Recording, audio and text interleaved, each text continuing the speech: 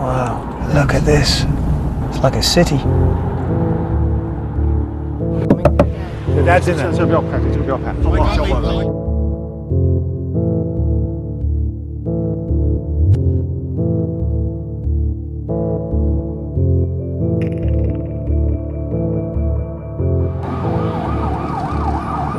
In Xinjiang, displays of police might are everywhere. But there's something here they don't want you to see. Huge fences all around it, look.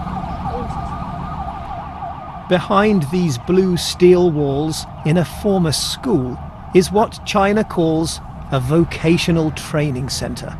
But it looks more like a prison. Nearby, relatives queue up to visit. From above, the grim details can be picked out. Last year, the school had a football pitch. Today, it's covered with what look like accommodation blocks. Watchtowers are visible. On a corner, just outside the camp fence, we stop to speak to a family. What are you guys doing here? Some officials try to stop us filming, but another intervenes. Let them speak, she says. I ask who they're visiting. My dad, he replies. Your dad's in there. Why can't we ask some questions? Xinjiang's main Muslim minority are known as the Uighurs. We find many of their homes locked and deserted. Sinister official notices on the doors say the missing are being looked after. One credible estimate suggests up to 1 million people may now be detained. But the BBC has seen new, detailed satellite analysis of dozens of suspected camps across Xinjiang. Few of them look much like schools. This giant compound is surrounded by a high wall with 16 watchtowers. We try to approach the site by car. Look at this. Only to discover that it's being expanded on a massive scale. It's like a city. Then the police block our way. If this really is all about education, then why the effort to stop us getting close? Impressive thing is The satellite analysts show us a more recent image.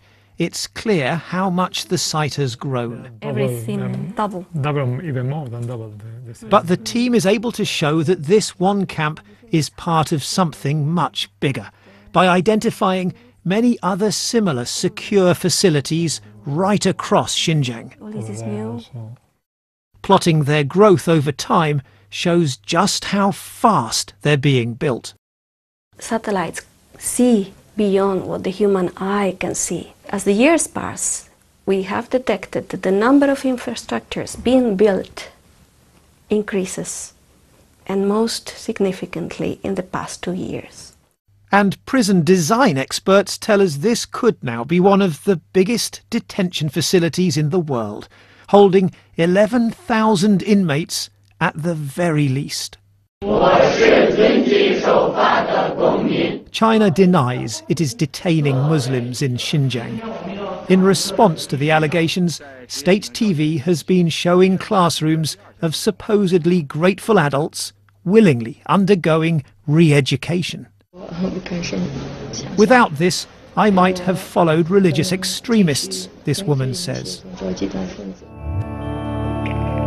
From a vegetable field to another one of China's new schools in less than 6 months, complete with watchtowers. We try to film one of them. But once again, while trying to get to the truth, we're asked to leave.